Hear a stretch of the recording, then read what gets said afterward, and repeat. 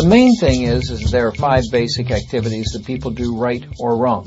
If they do them right, they get health. They do them wrong, they run the risk of developing disease. It's not an all or none phenomenon. Not every cigarette smoker gets lung cancer or emphysema or bronchitis. Some people can get away with it, but it's very, very few.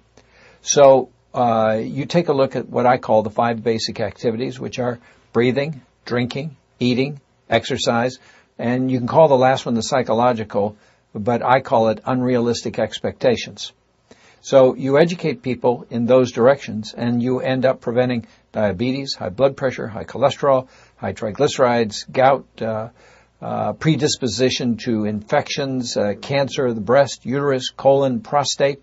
All those diseases sort of have the same common denominators, risk factors for their occurrence. And so if you are right in all those areas, then you sort of don't break down in any of those areas.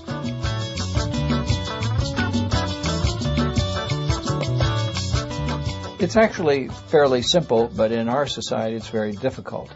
The idea is to make the individual self-reliant so that they need not have medical care, costly medical care, undergo surgeries, take expensive medications, develop side effects.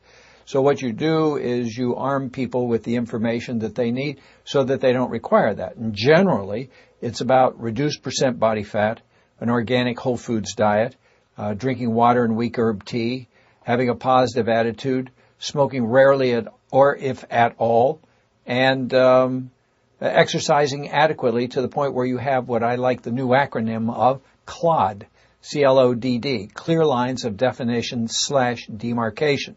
When you have an absence of fat under the skin, like on your abdomen, you can see where the muscles meet the muscles. And that's not a 6-pack ab that's been ripped because you've done 1,000 sit-ups a day. That's just because there's an absence of fat and you have decent muscle development. So yes, it requires some kind of abdominal exercise, but if you're going to do abdominal exercise, you're probably going to do arms, legs, neck, back, and so on. So you need some exercise, but you need all the other things not to get ill.